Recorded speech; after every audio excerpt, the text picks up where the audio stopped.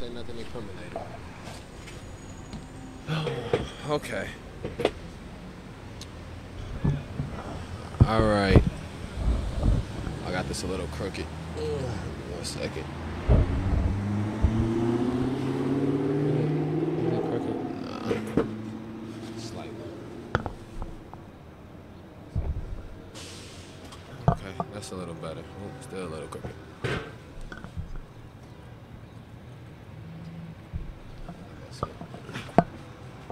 I don't know. I feel like that's more. That's crooked too. Is that crooked? Yeah, it's a little crooked. Like, yeah, to the side. So, right there. Oh, no, that's too much. Yeah. Oh, don't get hit by a car. All right, we trying to get the camera right. Okay, I think that's perfect. Yep. Okay. If anybody's watching this, please share this video. All right, we got a motorcycle in front of me, so this is going to be a little loud, so we're going to wait a second for the motorcycle to pass. For anybody that is not aware, I will point out that day 208, 208, is 208? 207. It's day 207 of Occupy City Hall. We're going to let this, again, we are outside on the street of City Hall, so it's going to be a little loud. We're going to let this motorcycle go by, and I'll do some speaking. What's up, brother? What's up? Okay, it is. Okay, so this is Occupy City Hall, day 208, 207, day 207, excuse me. We came out here 207 days ago because 208 days ago, the Rockford Police Department shot Tyrus Jones as he was running away, Officer Dominic McNeese. And then we have stayed occupying the area of City Hall. The mayor we came out here initially with the demands for the mayor to have a press conference to speak on the ongoing police brutality, police terrorism that took place throughout the spring and the summer, and then beginning of the fall with Tyrus Jones being shot in Rockford, Illinois in 2020. He declined to have a press conference and answer questions from the media. He instead chose to release a Facebook statement in which he did not even say the name of the young man who had been shot. So we stayed outside of City Hall throughout October and then throughout November. In November, the Winnebago Boone Integrity Task Force justified the shooting of Tyrus Jones. Tyrus Jones subsequently, in the midst of all of these things happening, was charged with murder. I don't know what the specific charge is. I don't want to make statements that are inaccurate, but it is, the specific charge can be found. I believe, and because of what Tyrus Jones subsequently was charged with, that there was a lack of empathy towards the situation, towards what happened to him. I believe that the withholding of the video, the dash camera video of Tyrus Jones being shot, has also led to that lack of empathy and to that apathy. I personally do not agree with that lack of empathy and apathy. I believe that if somebody is, the system as it is presently constructed is set up that is, if you are accused of something, if the state's attorney and the police department believe that you have committed a crime, they have a system set up in which you are arrested for the crime, you go to jail, you stand trial for the crime, and if you are found guilty, you are sentenced for the crime. In that system that is set up, the police officer and the police department is not set up to supersede that and to decide on the streets if somebody is guilty, and decide on the streets if somebody, what the penalty or the sentencing is for somebody that they deem to be guilty. I think that I've said this before and I'll continue to say it, in a city where last year we had the most murders, most homicides that had ever taken place in the city. I believe it was a record-breaking number. I believe we will be living in a very dangerous territory if we allow and we become lethargic about police officers and law enforcement institutions bringing in people who are accused of crime, dead or alive. When you have high rate of shootings and a high rate of violent crimes taking place, if we get to a point in which we do not care if a person, as long as they are believed to have done something or accused to have done something or are going to be arrested for doing something, if we get to a place where we don't no longer care about their life and no longer care whether they come in whole or not, we will be in a very dangerous place, and that will begin to touch people who are innocent of crimes. People get arrested every day who did not commit the crime in which they are being arrested for. People have warrants put out for them every day in which they did not commit the crime in which the warrant has been issued for them. And so, again, I believe that people should be brought in whole, in one piece, whether the person is black, whether the person is white, whether the person is straight, whether the person is gay, whether the person is Muslim, whether the person is Christian. None of those things matter. People should be brought in whole.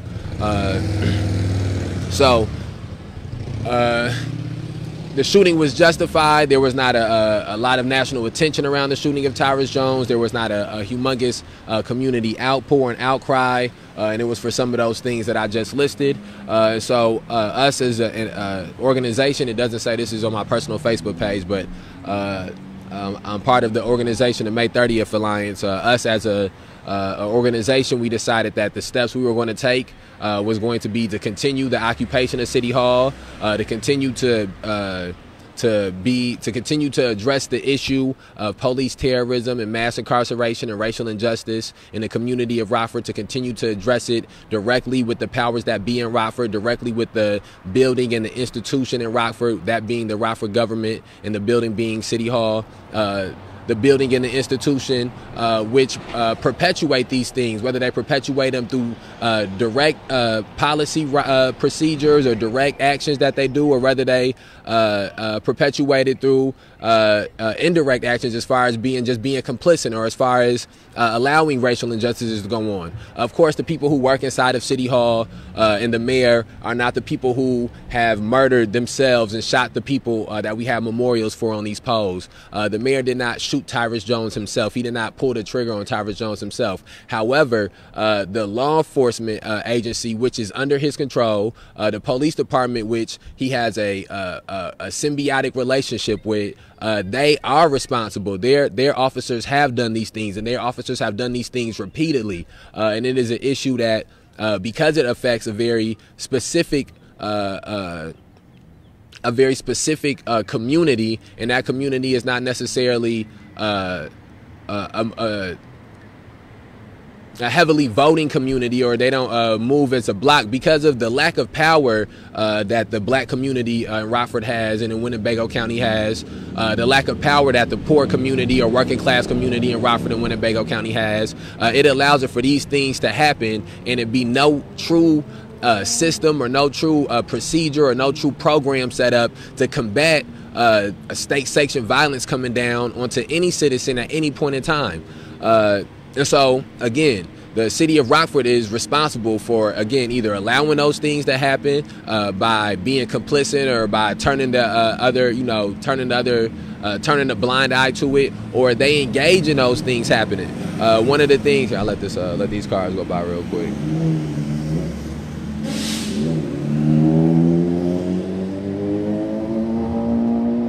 I always feel the need, it's hard to just all of a sudden just jump up and just speak on the one present issue at hand. It always feels like I always feel a need to try to go back and speak on, how we got to this point, so people can understand the severity of the issue.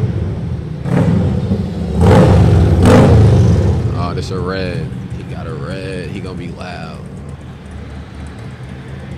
Maybe not. And so I say all those things to say we decided to continue the occupation at City Hall. So we stayed here through all of October, through all of November, through all of December, and then in January, on January 5th, you can't see it right now, but a young man, Denzel Duvant, and this is something that can be found on my personal Facebook page if you look through photos and posts. It can also be found on the May 30th Alliance Facebook page if you look through photos and posts, on the May 30th Alliance Twitter, the May 30th Alliance Instagram. Let them go by.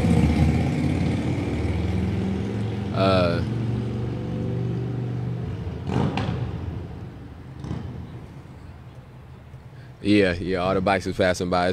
It's heavy. The warmer the day, the more like the quadruple the bikes. Every 10 degrees warmer it is, you get 4 times as many bikes. How you doing?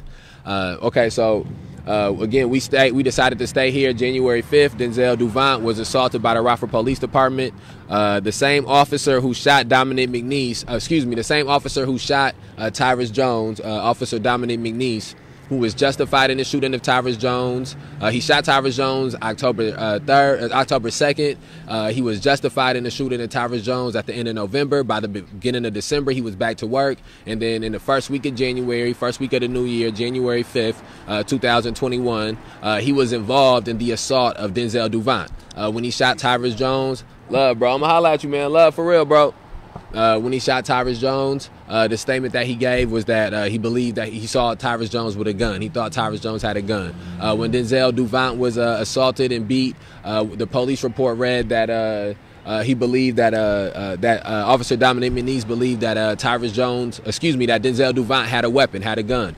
So it was the same story. The result ended up being maybe physically getting shot and getting beat don't look the same, but still, nonetheless, it was traumatization was done to somebody physically and mentally and psychologically that had yet to be found guilty in a court of law, and it was done because police officers decided to take the law into their own hand and be the judge, jury, and executioner on the street.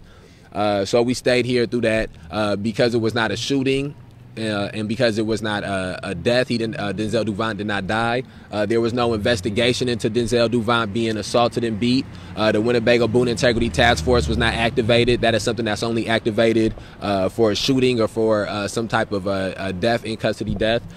So there was no consequences at all for anybody for what happened to Denzel Duvant. So we stayed out here through that. We stayed here through January, through February, through March, and then into April. On April 10th, Faustin Guetigo was murdered by Winnebago County Sheriff Deputy Brulard, I believe is how you pronounce his name. It was a team of deputies who all very similar to what happened to Breonna Taylor, and I can't remember the name of the multiple of these incidents happen where there are multiple officers on the scene, and this is where we get back into the and I hate to do the I hate to have to do sidebars, but this is where we get into the concept of no good cops in a racist system, or there are no good cops. It's not about just bad apples, because in multiple of these incidents where there are either in custody deaths, or there are assaults, or in custody assaults, or there are officer involved shootings, there's multiple officers who are on the scene who all either are complicit in enabling the main officer who either ends up doing the shooting or the murdering, or ends up doing the violent act themselves. They either are complicit in enabling him, or they're complicit in they turn a blind eye, and they don't stop this person. And so that's when you get to the idea that if it's one bad cop, and he's on a team or a unit, and it's 7 cops in the team and unit, and all the other 6 let the one bad cop do whatever it is that he pleases, don't you now have 7 bad cops? And so that's what happened with Faustin Guetigo. Each officer that was there on the scene all bear some type of responsibility for not de-escalating the situation, for not trying to preserve life. Too often, especially in this city, because police officers are workers of violence. When they come into situations, the only life that they truly care to preserve is their own life. Especially when the people that they are interacting with seem foreign to them, or when the people that they are interacting with are not from a community in which they have close connections or ties to. They only care about themselves, preserving their own life. And so nobody cared about preserving the life of Faustin Guetigo. Nobody cared about the future of Faustin Guetigo's wife or Faustin Guetigo's children, because if they did truly care about the future of them, they would know that just like domestic violence in a household is not something that can lead is a healthy environment for a child, neither is and very much more so is very much more so is the murder of a parent being done inside of a household. Very much more so is the murder a spouse, of a husband inside of the household, much more than the domestic violence issue is. And so, and I only say that again for the people who, as these stories have came out and developed, and more information has come out from some of these, from the Faustin Guetigo, from the murder of Faustin Guetigo. That's some of the response, or some of the reaction from people, especially, and these are people for the most part who truly don't even, no matter what the situation was, they would find fault with the victim. They will find fault with the person who was killed by the police, because they're institutionalized and conditioned to think that police departments and police officers and government institutions can do no wrong, or are always in the right. So certain people you will never be able to reach. But I do want to, for certain people who may be on the fence, or certain people who feel like, well, they don't agree with people with domestic violence, they don't agree with someone being accused of assaulting their wife or assaulting their loved one. Again, if the reason that you don't agree with that is because you think it is unhealthy for the person who is being victimized, which it is. If you think it's unhealthy for the children who are there and being traumatized, which of course it is, think about how much more unhealthy the murder of that person is inside of their home. Think about how much more traumatizing the murder is of the person inside of that home. How much, you can never recover, and not to say that you recover from domestic violence, because that's not at all what I'm saying, but you can never recover from, these children will never recover from not being able to know their father. This woman will never recover from being there and being witness to the murder of her husband. And then, unfortunately, because of the lack of true transparency and true accountability, and even any type of modicum of restoration in this community, there will be no justice to try to help her along with the passage of this grief and these emotions. So if you do truly care, about the person who domestic violence may be affecting, and you aren't just out for blood or just out for some type of sadistic punishment, then you understand that the murder of Faustin just compounds the domestic violence issue. It does not cancel it out or get rid of it. So I just wanted to, again, and that's not to, and I don't think that, where's how I go by? I honestly don't even think that it's I don't even think that is truly conducive to the gravity of the situation at hand. I don't think that is truly conducive to the issue at hand, to take time to, in the midst of someone being murdered, to try to clarify to people why somebody be having a domestic violence, a domestic situation in which violence has occurred, that is not equal man, this is crazy. A car went down the wrong way. I'm sorry. A car went down the wrong way on the one way. I lost my train of thought. Okay. So anyways, I spent enough time on that. My point is, I only wanted to speak on that because people are bringing up this argument. I think the argument is completely unfounded, but I still wanted, for anybody who may watch this at whatever point in time, and that may be something that they feel conflicted about, I did want to at least take the time to try to speak on it. So that was April 10th. Faustin Guetigo was murdered after a domestic violence call was made. The video is on the May 30th Alliance Facebook page and Twitter page and Instagram page. I've shared that video. I've asked people to share the video. It is not out of any type of desire to profit off of black trauma, or to profit off of black death, or to perpetuate black trauma, or to normalize or destigmatize black trauma, or anything like that. It is simply due to the fact that so many people, even within our own city, don't know that Faustin Guetigo was murdered. Don't know that these videos have been released. They haven't even. We have to get to a place where at least people force people to at least make a decision about how they feel. Force people to have some type of belief pattern about how they feel about some of these things, because too often people just don't even know about them to begin to address the issue. And I believe that I don't believe that that's something that's done accidentally. I think that that's something done purposefully. I believe institutions want people to have a lack of knowledge and a lack of information because the less knowledge and less information you have, the less questions that you ask, and the less questions that you ask, the less answers that they have to come up with. And when you start to truly look into police terrorism and the manners in which it affects the community, there are a lot of questions to be asked. When you start to truly look at mass incarceration and the manner and the gravity in which it affects communities, not just one specific community, but all communities, and then when you look into how it affects all communities, you see which communities it affects disproportionately. You have a lot of questions and answers. You have a lot of questions, and it forces these institutions who perpetuate these things, usually without any pushback or any challenge, to have to start coming up with answers, to have to start dealing with pushback, to have to start dealing with being challenged on these issues. And so after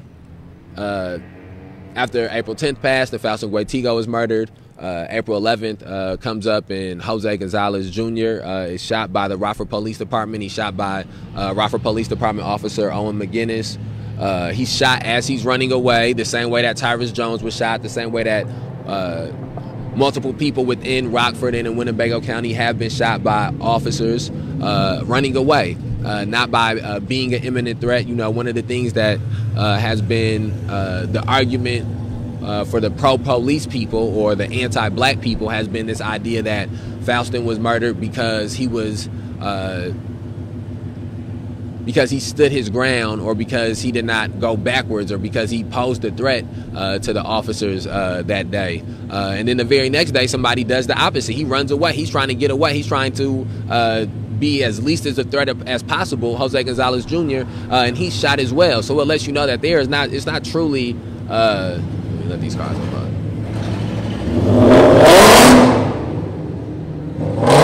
I think they did that just for us. It's hard to tell which cars just like want their cars to be loud and which cars is like racist people trying to make their cars loud. Or sometimes people make their cars loud and support. All three of those things is real confusing, try to figure out. It's the same thing with honking. Like sometimes somebody will drive by honking, you don't know if it's an agreement or a disagreement. If they racist or they... All right. I'm off on a tangent. I'm gonna get something to drink real quick. Just give me 20 seconds. I'm gonna get a drink. I'll be right back.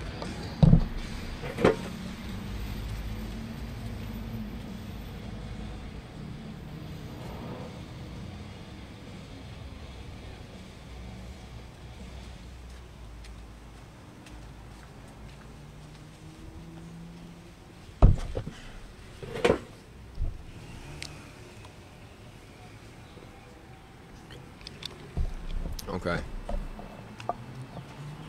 All right. Okay, so that was April 11th. Jose Gonzalez Jr. shot while he's running away.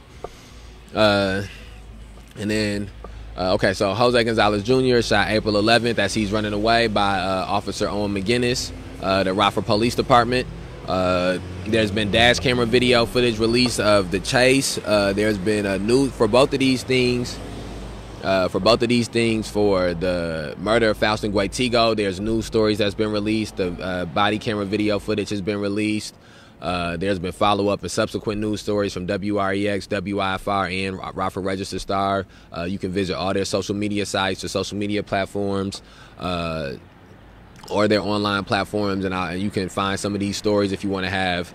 It's only, I can only go into, I'm trying to touch on a bunch of different things, so it's very important information that I'm leaving out in this rundown. So please do go get informed for yourself. I don't want anybody to think that in this specific video I have a desire to misinform or uninform or not give enough information to people. I'm really honestly just trying to, for anybody who may not know these things have happened, to let them know some of these things are going on so they can find out more information about it themselves. Again, too often the issue in Rockford has been that people don't know that these things are happening for them to even decide how they feel about them, and then to decide what course of action they want to take about maybe solving these issues. So our job right now has been to be the messengers and get this message out to people that these things are happening.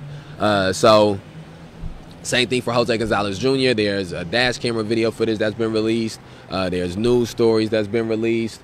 You can go to WIFR, WREX, Rockford Register Star, all of these different places, and you can find more information about these things. So Jose Gonzalez Jr. shot April 11th. On that same day, Dante Wright is murdered in Brooklyn Center, Minnesota, and that was something that gained national coverage a lot because of the proximity that Brooklyn Center had to Minneapolis, the Brooklyn Center had to where the trial for Derek Chauvin was taking place. And there, also I believe they left the young man's body on the pavement, on the concrete for an extended amount of time. People took to the streets. So one of the things that, and again, I'm just trying to touch on multiple things. One of the challenges that we have had locally is the fact that a lot of people do know about what happened to Dante Wright. A lot of people have seen the video of Dante Wright, the body camera video footage in which the officer, I can't remember her name at the moment, claimed she thought she had her taser and she shot Dante Wright. That is a lot more known, even, to fast forward some, what happened to Ma'Khia Bryant and now what's going on in, I believe, North Carolina with the young man who was the dash camera video footage is asking to be released. But these stories have been a lot more known than some of the stories that's taking place locally. And so that puts us in a position in which, as important as it is to know about these national stories and these national names, the same way it's important to know about who's running for the president nationally and things like that, it is also very important to know about what is happening. Hey, what's up? It's also important to know about what is happening locally and what is happening specifically to here. And so I think that one of our challenges has been to make sure that when people who do know about Dante Wright, that we can also inform them and ask them, do they know about Faustin Guetigo? What up? People who do know about what happened to Ma'Khia Bryant, we can inform them and ask them if they know about what happened to Jose Gonzalez Jr. And so, again, please go and find out more information about all of these things. So that, was Sunday. And then we go into Monday and Tuesday of last week. And on Monday, they gave the closing arguments for the trial of Derek Chauvin. And then on the Tuesday following up, the verdict came out for Derek Chauvin, and Derek Chauvin was found to be guilty on all 3 counts that he was charged with. And there were a lot of people who took that as a victory and took that as a very momentous achievement. But there was also people, again, I don't want to generalize too much. There were also people who understood, and I fall in the latter, who understood that this was not, let this bus go by, who understood that this was not that momentous victory, but specifically, here in Rockford, Illinois, it couldn't be, we could never truly see it that way, because that someone had just been murdered, the weekend before, and hold on, let me. And part of in truth, part of this justice and this problem truly being solved and taking a step forward is, a full calendar length of a year going by and it being less people being murdered significantly, a full calendar year going by and it being police officers and law enforcement agents and white vigilantes who have engaged in these murderous actions, seeing a plethora of them not only be charged but then also be convicted for their crimes.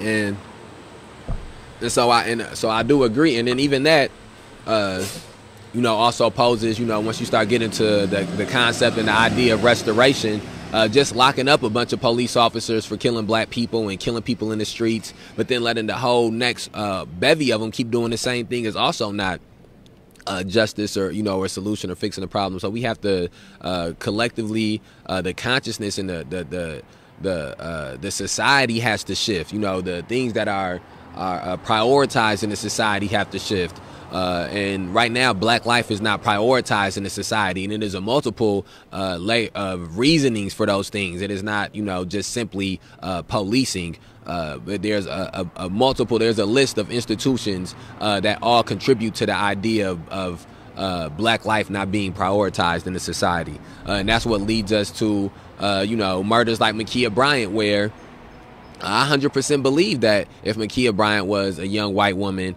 with that knife, that same officer runs in light speed and takes just as much pride as he took in shooting her in with such precision. He takes that same pride in tackling her and not allowing her to stab somebody else and putting himself on in danger in the midst of trying to do these things. But because he does not value the life of Ma'Khia Bryant, because this society tells him that Ma'Khia Bryant's life is not valuable, he just goes to shooting her.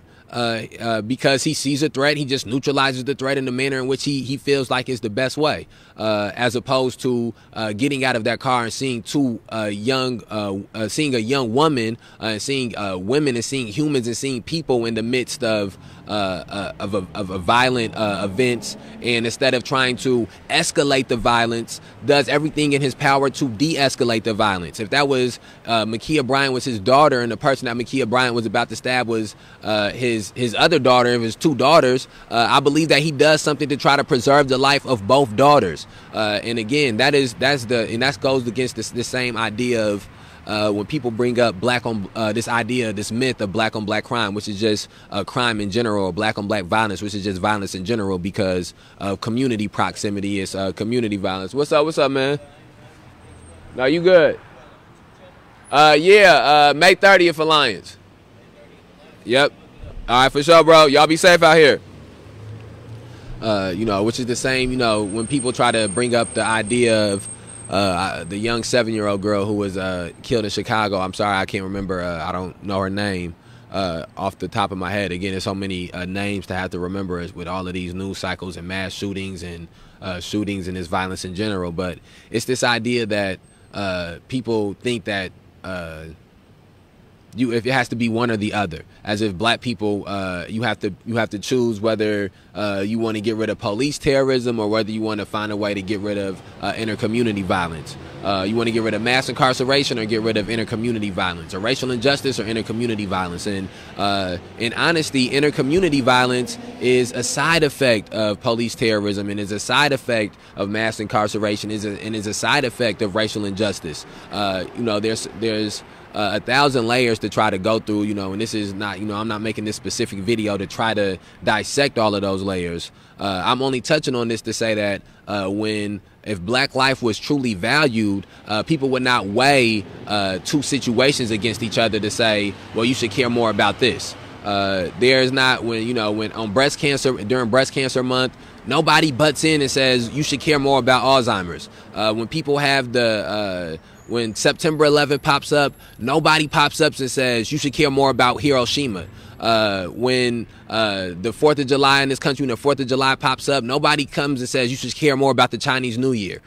So this idea, and that's because those things are valued. That's what you do. When you, if you have a son and your son is going through something, and they're going through a traumatic experience, and you have multiple children, when your son's going through the traumatic experience and you're focusing on your son in the traumatic experience, you don't weigh out the time and say, well, you know what, I've spent too much time with him, let me go spend more time with this other kid, because you value both of them, and you understand that in valuing both of them, you can pay more attention to trying to solve and fix one issue without that meaning that you're neglecting the other issue. One thing can be prioritized with the understanding that this thing, the son that's having this specific issue is causing turmoil throughout the whole house. Because he's so angry, he's slamming doors, he got the music up loud, he depressed, and now the whole energy of the whole house is devolving because of a specific problem that this child has. And so instead of trying to fix all the ways that this child's specific issue is now affecting the household, if you focus on fixing that specific issue on that child, it will get you 4 or 5 steps to fixing all the side effects that's happened. The child can even help you with fixing those side effects. And so that is where we stand, where, and maybe that's not the best analogy, that's just how my mind works, but that is where we stand, where truly addressing the issue of police terrorism in communities will address education in communities, defund, because addressing police terrorism means stop allowing police officers to be workers of violence in situations in which violence is not necessary. Once you start taking violence out of certain specific societal issues, you stop needing police officers, which stops allowing them to have power in situations in which they shouldn't have power. People who are unhoused, police officers should not be called on them. That's a whole section of money that can be contributed to housing those people. People who have addictions, police officers should not be called for them. That is a whole section of money that can be sectioned off to treating that like a true health crisis and fixing that societal issue, and then getting you steps ahead of fixing what may become violence from the black market of drugs. And again, I'm touching on these things on a very surface level. You know, I'm scratching on a very surface level part right now, you know, and so it is a lot of these things. There's books that you can look into deeper, you know, because of the specific issue that's at hand.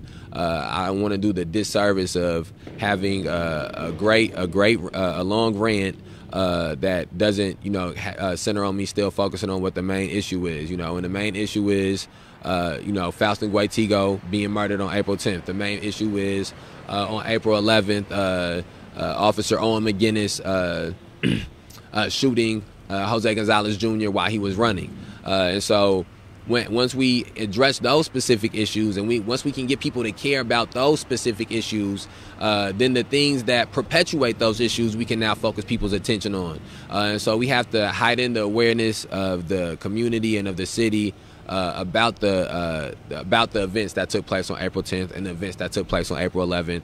And then once we get the community engaged into those, we retroactively communicate to them what happened to Denzel Duvant, communicate to them what happened to Tyrus Jones, communicate to them what happened to Mikey Guzman, communicate to them what happened to the list of people who have been affected by this three-headed monster of police terrorism, mass incarceration, and racial injustice in Rockford, in Winnebago County, you know, and there's a bunch of Rockford and Winnebago counties all over where these issues have not truly even taken a full steps towards being eradicated.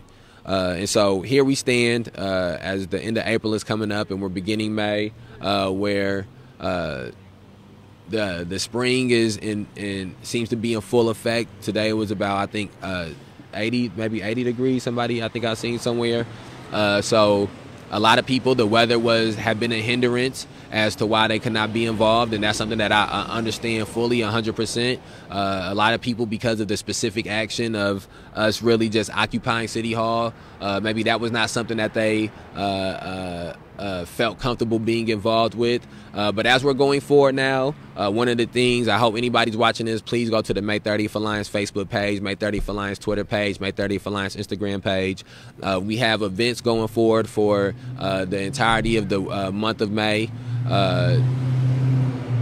The first weekend that's coming up here in May, on Saturday and Sunday, we will have, on Saturday and Sunday, we'll have events here. On Saturdays, we'll have the events at 3. On Sundays, we'll have the events at 4. For now, the location will be rallying at City Hall, but we will put different locations for some of those things. The amount of numbers that we get will be contingent on the actions that we do. But I think that it's very important, and this is something that we've said for the past 3 weeks, going into 3 weeks since Faustin Guetigo was murdered and Jose Gonzalez Jr. was shot down, is that we want more people to know every 7 days than knew the previous 7 days. And I believe that and part of that happening is getting people together, organizing and mobilizing people, whether that be 10 people, 50 people, 100 people, 1,000 people, and trying to get those people onto the same page and get those people comfortable with the same tactics to take steps forward, to continue to get each week more people to know about what it is that's happened to Faustin Guetigo, Jose Gonzalez Jr., and then the implications that has on us as a community and as a society in Rockford, Illinois, and in Winnebago County. And so We have, for anybody who is maybe paying attention or who has not paid attention, you can feel free to go back to my page and see these things, or to the May 30th Alliance page and see these things. We've marked in chalk on the sidewalks of City Hall, marked in chalk on the sidewalks of Winnebago County Administration Building to address the institutions which allow their law enforcement agencies to perpetuate this violence on two communities and have continued through different administrations to allow this violence to be perpetuated on the communities with no true challenge to it, with no true accountability or restoration or justice coming from it. So what up? So again, this is one of those things that I want people to please go back and watch those things, and then figure out in which space and which level you can exist in. Which revolutionary actions can you take that you are comfortable with? Is it writing in chalk? Is it marching in the streets? City Market is coming up. Is it participating in protest at City Market?